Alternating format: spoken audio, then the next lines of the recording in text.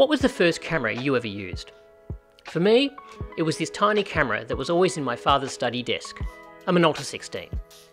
These Subminature or spy cameras shoot tiny spools of 16mm film with a negative size of 10mm by 14mm, which ironically was actually bigger than my future camera, a Kodak disc. These cameras were built between 1955 and 1974. The one my father had, a Minolta 16-2, was built in 1960. And in what can only be described as a miracle, this camera has followed me from house to house and never been lost to the bottom drawer, where the underpant gnomes live. I used to play with this camera for hours at a time, pretending I was a spy. I only ever remember getting to put film in it and use it as an actual camera once. This was in 1983, when I was young, innocent, and had no idea that the world would never be as cool. Sadly, Minolta stopped selling film for these cameras in 1994. And though you could refill a cartridge with regular 16mm film, the spools were flimsy and very easy to break, resulting in there basically being none available. And so, the camera sat on my shelf, as an amazingly built fidget toy. That is, until recently, when along with the explosion of 3D printing, the Film Photography Project launched a new 3D printed film cartridge along with 25-foot spools of 16mm film. So, hot on the heels of shooting with my new 6x17 camera, I decided to go from the largest negative to the smallest. I downloaded a 3D model of Thingiverse, and after a few botched attempts, managed to get a workable film cartridge. Realising that developing would also be a bit different, I first tried trimming down a 35mm Patterson film spindle, and after a few attempts trying to load it with some dead 16mm film and not really succeeding, I was back onto Thingiverse, and lo and behold, some genius had even modelled a 16mm spindle for Patterson film tanks. Happy days. Now, as this camera was built in 1960 and last used in 1983, 40 years ago, I'm old, I didn't have super high hopes of success. And so rather than buy a 25-foot roll of film from the Film Photography Project, I had one of my genius light bulb moments, which almost never go according to plan. I ordered a single roll of 110 film off eBay, figuring I could get at least 2 rolls out of it, and from that decide if it was even going to work. And after all, 110 film uses 16mm film, right? Yeah, it has sprocket holes, but I've been reliably informed that sprocket holes on your negatives adds 100 cool points on Instagram. So, into the dark bag went the 110 film, the 3D printed film cartridge, the camera. Apparently 3D prints aren't super light safe, and so it's best to load them in the shade, some pre-cut tape to stick the film onto the take-up spool, and a ruler. The theory being I could measure out the 18 inches a single roll needs, although in reality after you deal with the backing paper on the 110 film, it's super unwieldy to try and measure the film without touching it and leaving fingerprints, so I kind of guessed.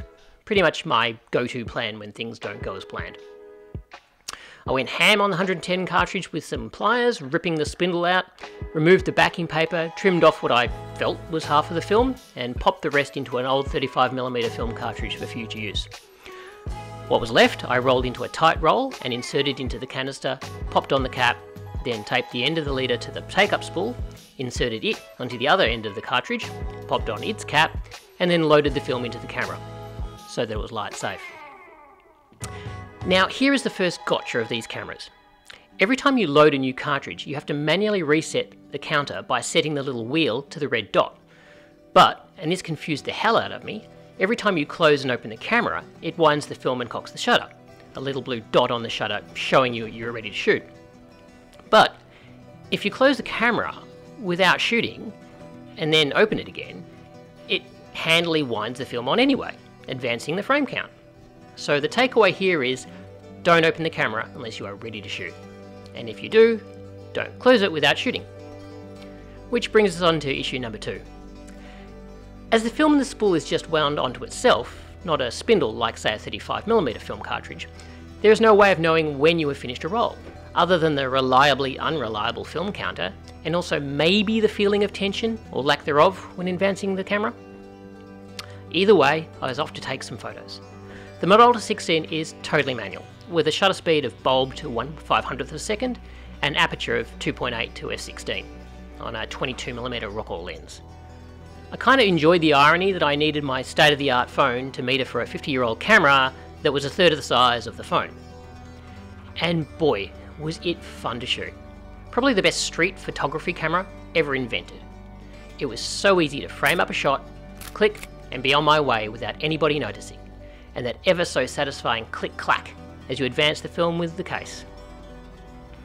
Back home, I loaded the film onto the spindle exactly as you would a regular 35mm roll film, and developed as normal.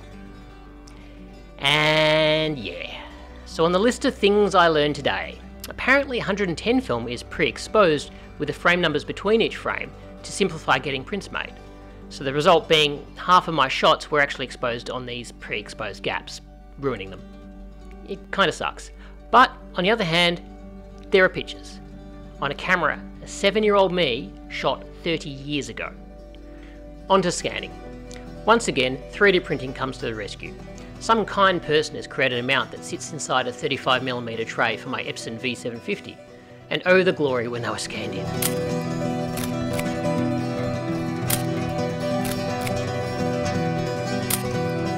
Look at the resolution. You can literally see and count each and every grain. But honestly, you don't shoot Subminature to pixel peep. You look and say, hey, there's a picture. So there you have it. Are there multiple gotchas when using this camera? Yes. Is the quality horrendous, bordering on unusable? Totally. Did I have a ton of fun making my own film cartridge, loading it and taking this delight of a camera out for the first shoot in 30 years and have it work? Totally. Will I be using it again? Are you insane? Did you see those images? Of course not. So, until next time, say hi to your dog for me.